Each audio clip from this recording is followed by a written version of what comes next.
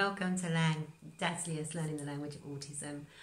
I've been away for a few weeks because we moved home, and it took me actually a little more longer to settle into our new home than I had anticipated.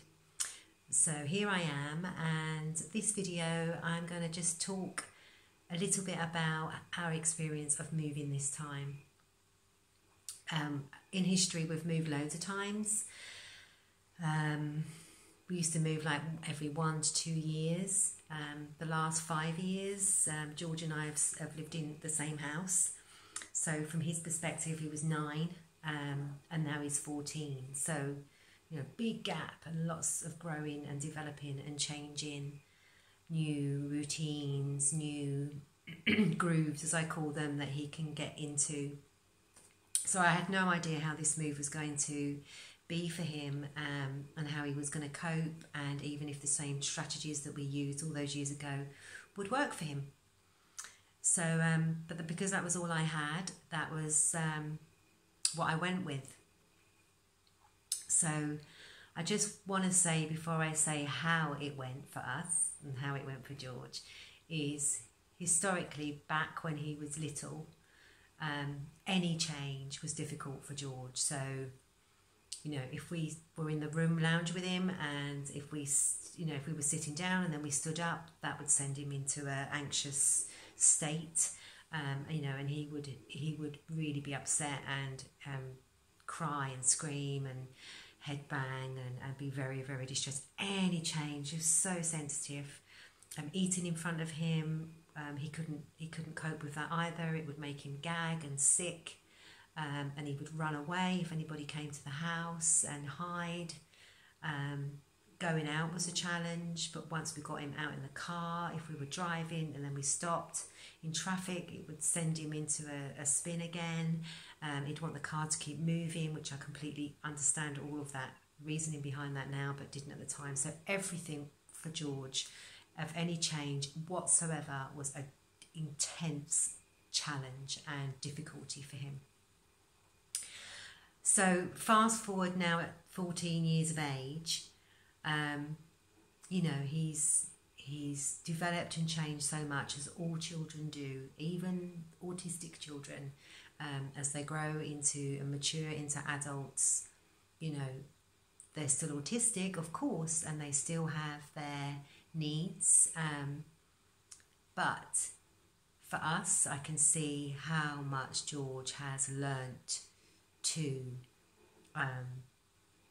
navigate himself around this world that he lives in, and through repetition and allowing that repetition, he has become comfortable and excel and thrive even in most situations now, which is wonderful.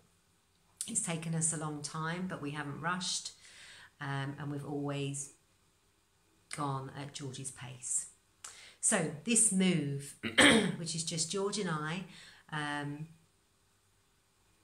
living in the house, and historically what we would do was because George wouldn't like going into people's houses, even friends' houses, he just wouldn't go through the door. He still doesn't like doing that now. And he even gets a bit anxious about people coming to the house, well, the old house anyway. So it was, you know, it was always difficult.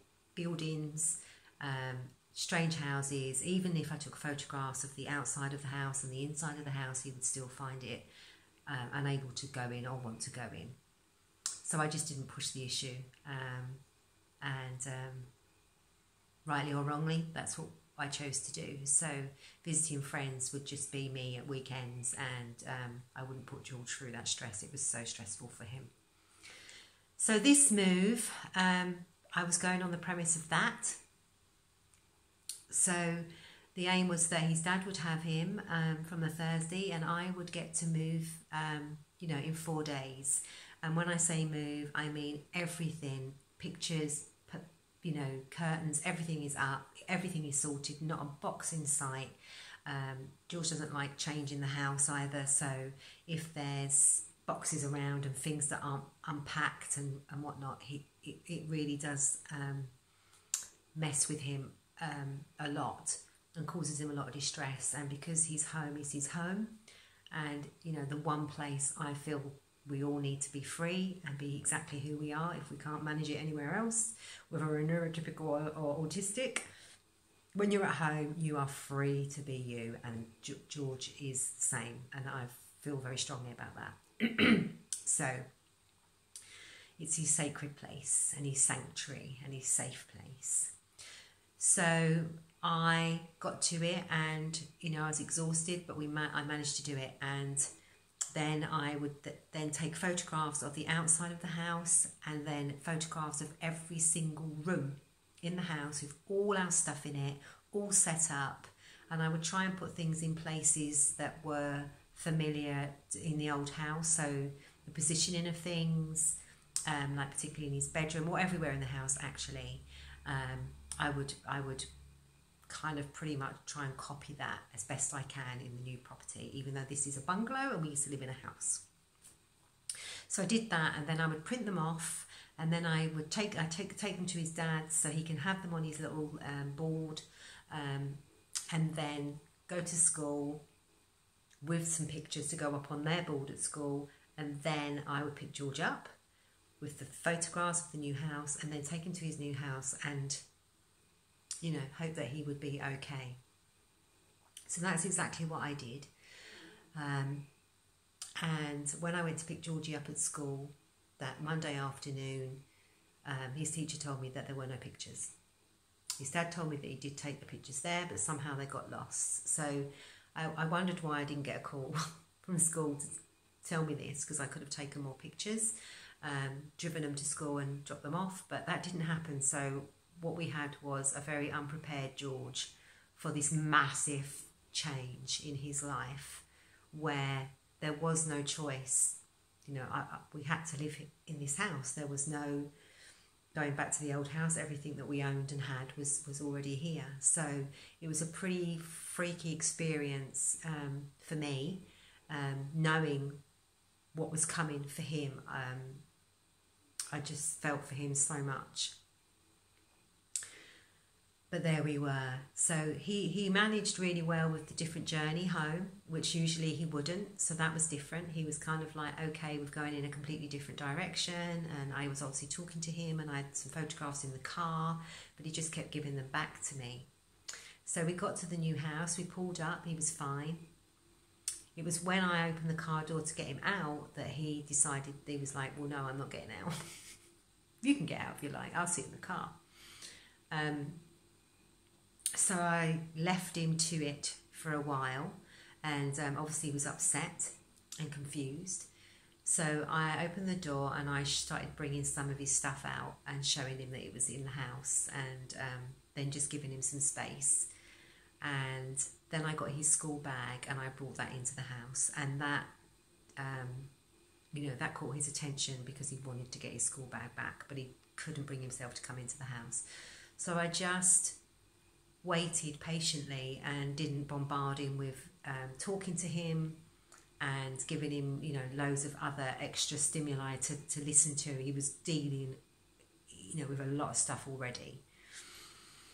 And I know that, you know, George likes the silence. So I just sat and waited patiently.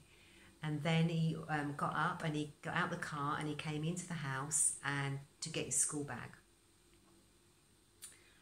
And at that point was when I realised that I needed to shut the door so that he could stay in the house. Again, you know, I felt anxious about doing that because I didn't want him to feel locked in and like a prisoner, but I also knew the other option was that he would just sit out in the car for I don't know how long. It could have gone on for hours and hours, and it was cold and it was getting dark.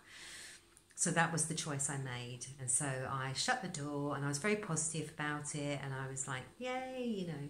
And George really, really, really got upset. And he, you know, obviously wanted me to unlock the door. And I was saying, come and have a look at the house, and showing him things. And then I knew I just needed to leave him be for a bit.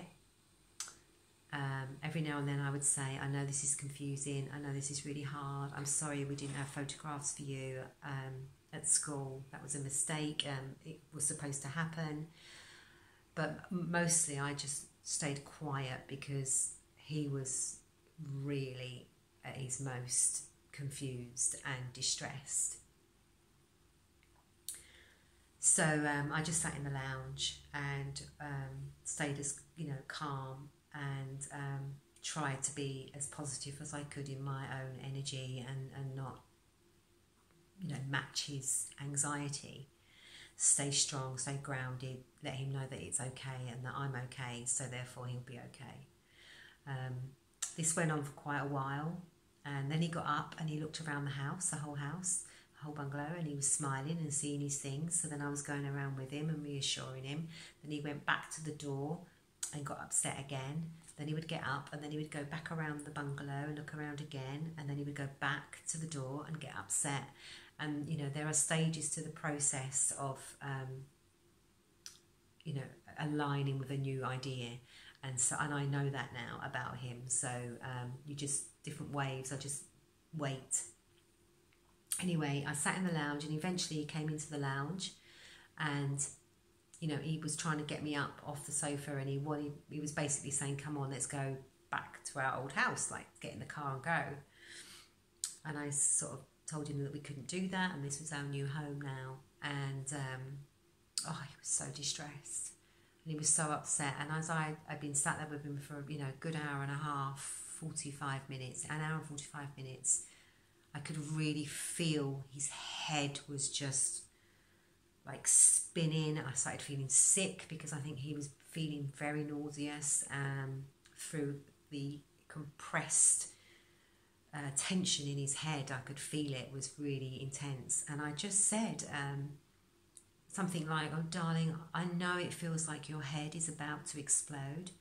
And it was those words that he looked me right in the eye, which George does do, but not often. But he looked me right in the eye, and he kind of dropped his shoulders, and he was like, as if to say, so you do know how I'm feeling.